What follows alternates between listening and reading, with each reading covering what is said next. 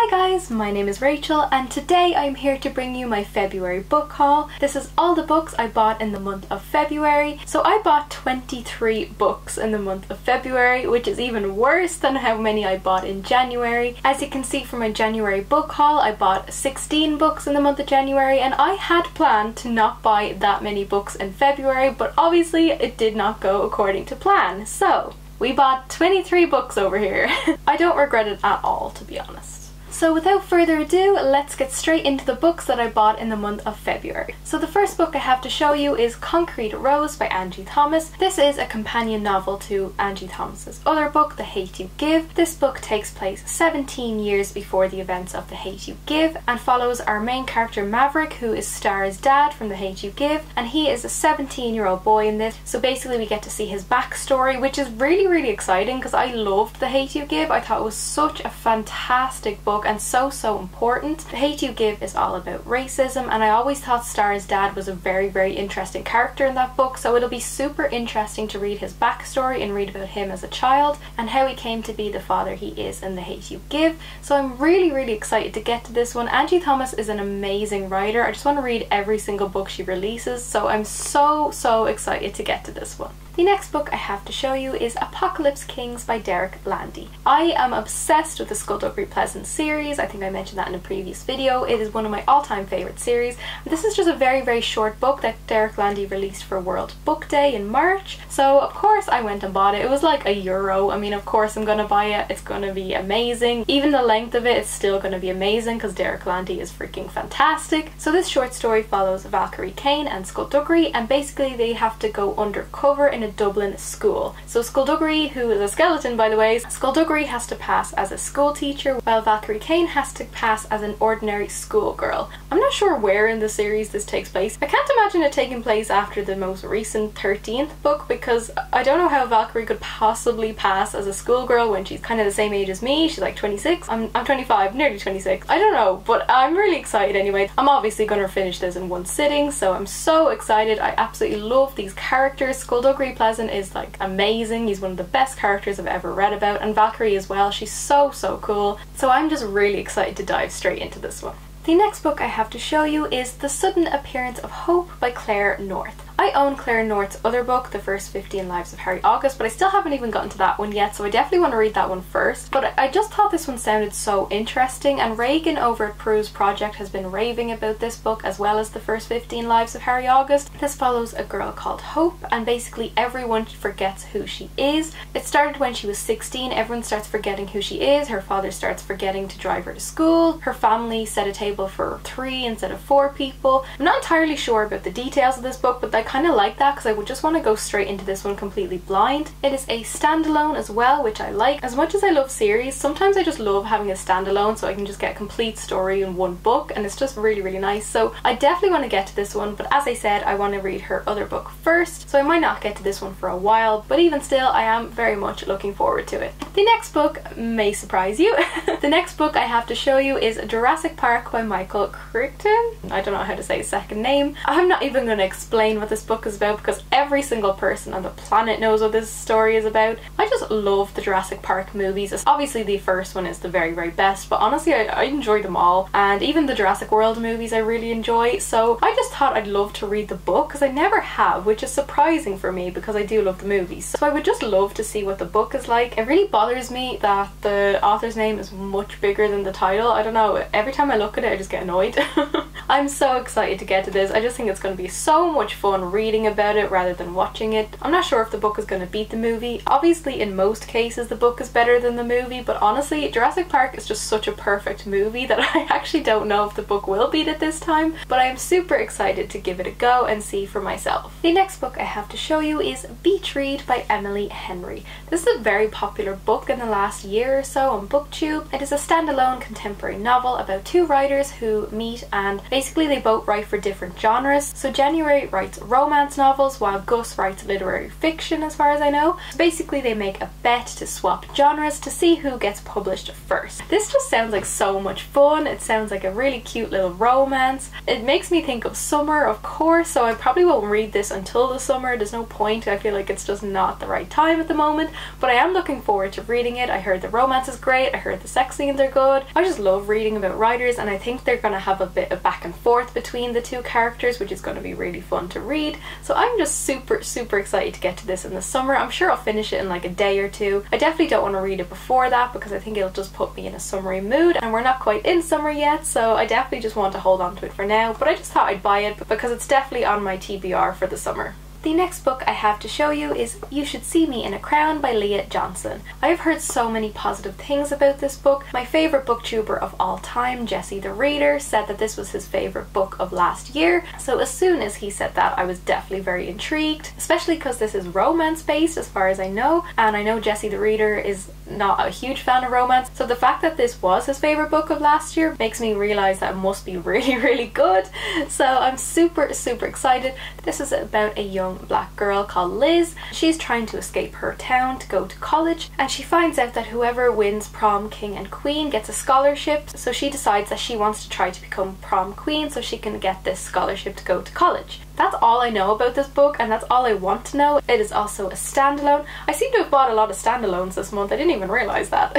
But this book is meant to be so good, and I'm just so excited to dive straight in. Honestly, I want to get to this one very soon because it's just been on my mind ever since Jesse the Reader said it's his favourite book of last year. As I said, he's my favourite booktuber, so I trust his opinions, and I'm just super excited to get to this and to see what I think. So hopefully we'll be getting to this one very soon, and I will talk about it more once I've read it. The next book I have to show you is Where the Crawdads Sing by Delia Owens. This is a historical fiction standalone novel. It takes place in 1969, and we follow our girl Kaya, who is suspected of a murder. Kaya is described as the marsh girl because she lives alone in the marshes that she calls home, and basically there comes a time where she just wants to be loved by someone, so she meets two guys who end up falling in love with her, so I think it's a bit of a love triangle. Honestly, I don't know too much about this book, but I know a few booktubers, including Emma from Emma Books, said this book was really good. I heard it's a bit slow paced and a little bit of a slow burn, but apparently the end result is well worth it. Honestly, I don't read enough historical fiction. I mostly lean towards fantasy and contemporary, so honestly I kind of want to read a bit more historical fiction this year, so this one I think is a good place to start. And I kind of like that I don't know too much about it because I just want to go in almost blind and just see what I think, but I have heard it's really great, so I'm just really looking forward to getting to this one. The next book I have to show you is Daughter of Smoke and Bone by Laini Taylor. Now, I already own this book and I've already read this entire series years ago. This is I think the 20th anniversary edition or something like that, so I just really wanted to get it just because I thought the cover was beautiful. I already own this cover and I absolutely love this cover as well. I don't know how well it's coming out on camera, but it has a really nice shimmer to it. It's beautiful. I really enjoyed this series when I read it. I think Laini Taylor has fantastic writing. She's beautiful writing, and I don't plan on rereading this book anytime soon. I just really liked the cover for the 20th anniversary edition, so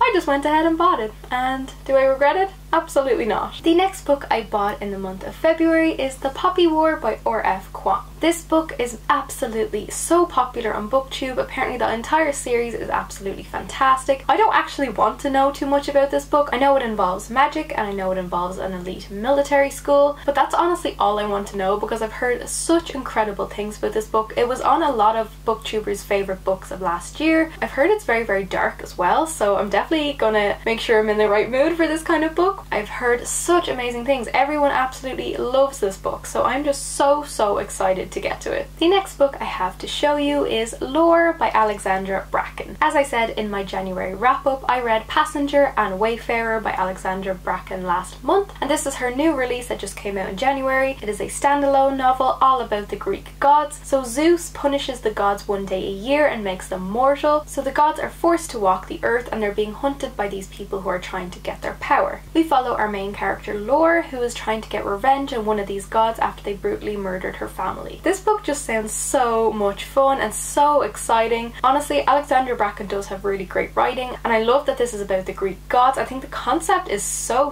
clever. I'm so excited to dive right in. I hope I do like it more than Passenger and Wayfarer. I did enjoy those two books, but they didn't quite reach 4 or 5 stars for me, so I hope this one does. I've heard that the end of the chapters in this book are just all end on cliffhangers, so once you finish a chapter you just have that drive to keep reading, and I absolutely love that because nothing makes me not want to put a book down more than cliffhangers. I just love cliffhangers. I think they're so good. I think they really move the stories along. I honestly hope to get to this one quite soon. The cover of this really freaks me out. Like, I can't look at it for too long. It actually makes me so uncomfortable, and I don't know why. I just don't like it. I just don't like all the snakes on her head. Medusa, I hate Medusa. Ooh, just freaks me out. The next book I have to show you is The Conference of the Birds by Ransom Riggs. This is the 5th book in the Miss Peregrine's Home for Peculiar Children series. So basically the Miss Peregrine's Home for Peculiar Children, that's such a mouthful. The Miss Peregrine's Home for Peculiar Children series started out as a trilogy, and then Ransom Riggs decided to add a second trilogy to the series. So I read the original trilogy and I really loved it. I thought it was super unique, and the fact that Ransom Riggs uses like old photographs as part of his stories, I think that's absolutely genius. But I haven't gotten to the 4th book, A Map of Days, yet. Honestly, I think I need to maybe reread the original trilogy, or at least look at some book reviews to just jog my memory, because it's been quite a while since I've been in this world and been with these characters, so I definitely think I need a bit of a refresher before I dive into the second half of the series. I know the 6th and final book just came out, so I definitely just want to binge the second trilogy, and again, I know this is Jessie the Reader's favourite series of all time, and that's what got me to read the original series in the first place, and I absolutely loved it, so I'm so excited to definitely dive into the second trilogy very soon. I do want to get the 6th book soon, just so I can binge the trilogy, and then I'll have completed this series, and it'll be very sad saying bye to these characters. They are really great characters and the world is fantastic. I'm just really looking forward to continuing with this series. The next 3 books I bought in the month of February are Loveless, Radio Silence and Solitaire, all by Alice Oseman. I'm struggling to hold these books up. Alice Oseman is the author of the Heartstopper graphic novel series. I read the first volume of Heartstopper this month, absolutely loved it, but I will give you more of my thoughts in my February wrap up. But I just loved it and made me want to read more of Alice Oseman's books, because what I read from her graphic novel, it was brilliant, but I thought it would be interesting to read her actual writing in a novel, so I went ahead and bought 3 books by her. I don't know anything about them, but I do know that characters from Heartstopper are in some of her books, so I'm really excited to see them again. And these I'm sure are just going to be quick, easy reads. They're all standalones, they're all romance, and that's more than enough for me. I just love the covers as well. I think they're absolutely beautiful. I just cannot wait to dive right into these. The last few books I bought I haven't gotten physically yet. They haven't arrived at my door yet, so I will insert photos somewhere on the screen. The next 3 books I bought are Shadow of the Fox, Soul of the Sword and Night of the Dragon by Julie Kagawa. I've heard really great things about this series, and I just went ahead and bought the entire trilogy. So we follow our main character Yumiko, whose family is slain and her home burned to the ground. So Yumiko holds one part of the ancient scroll of 1,000 prayers, and whoever holds this scroll will be granted a wish by the Kami dragon. I just think this sounds really unique and different, and I love anything to do with magic and dragons, and I just think it sounds so exciting, so I just cannot wait to read this series. Honestly, I just wanted to buy the entire trilogy just so I could completely binge it. I haven't heard too much about this series, but from what I have heard, I've heard it's really great, so I just cannot wait to read this series. Also, the covers of these books are just absolutely gorgeous. I'm just so excited to get to these books. The next book I bought in the month of February is Wildcard by Marie Lu. This is the sequel to Warcross by Marie Lu. I haven't even read this one yet, but I know it has something to do with video games, and that's already super intriguing for me. I love video games, and I've read Marie Lu's Legend trilogy, so I already know what her writing is like. I think she's brilliant. I think her world building is fantastic, so I'm just so excited to start this one. I think it's just duology, so I think Wildcard is the final book. I can just binge the 2 books together, and I'm sure I'm going to love it, because as I said, Marie Lu is such a great writer. It has been so long since I've read a book by Marie Lu, so I'm just so excited to get to these 2. The next 2 books I bought are Froy of the Exiles and Quintana of Sharon by Melina Marchetta. This is the 2nd and 3rd book in the Lumatere Chronicles. The first book is Finnegan of the Rock I've owned Finnegan of the Rock for years and I still haven't picked it up,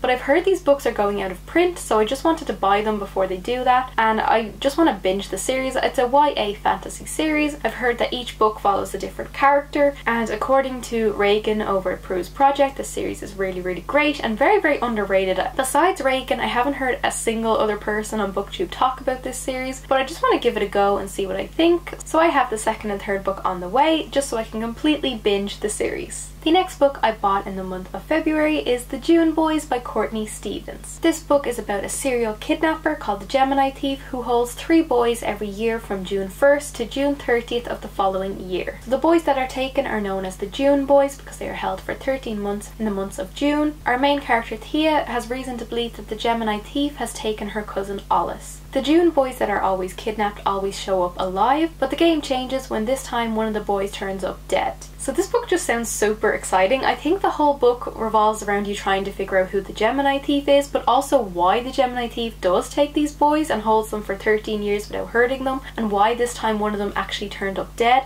This just sounds super intriguing. It's a standalone. It sounds so exciting. I love books that have me on the edge of my seat, so I hope this is going to be one of those. I just love mystery and things like that. I love having so many questions reading a book and being surprised at the end, so I'm hoping this has a really good twist or something that I won't expect. So I just cannot wait for this book to arrive on my doorstep because I really want to read it very, very soon. I'm super duper excited. The final book I bought in the month of February is The House in the Cerulean Sea by TJ Klune. Everyone is talking about this book. It's meant to be so sweet and touching and heartwarming. It is a standalone novel that follows our character Linus. So Linus is 40 years old and he's given an assignment for work where he has to go to this island that has an orphanage full of dangerous kids with magical powers. This book is meant to be so wholesome, so beautiful. It's a standalone, so I'm gonna probably read it in a day. A lot of people have said this is now one of their favorite books, so that immediately has me super excited. I'm so excited to get to this one. One of my favorite tropes is found family. I love books all about found family, about people coming together, all from different backgrounds, and just completely just having this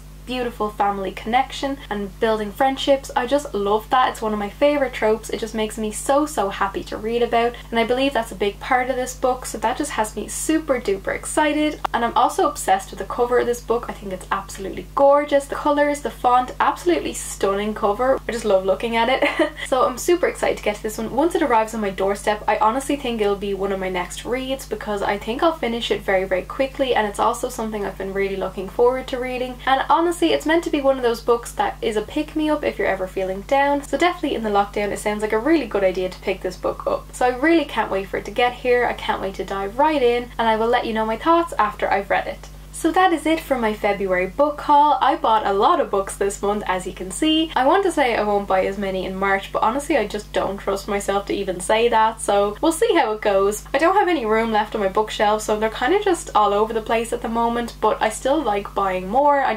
It gives me happiness, okay? Especially in lockdown. Nothing makes me happier than buying more books. It's kept me going, to be honest.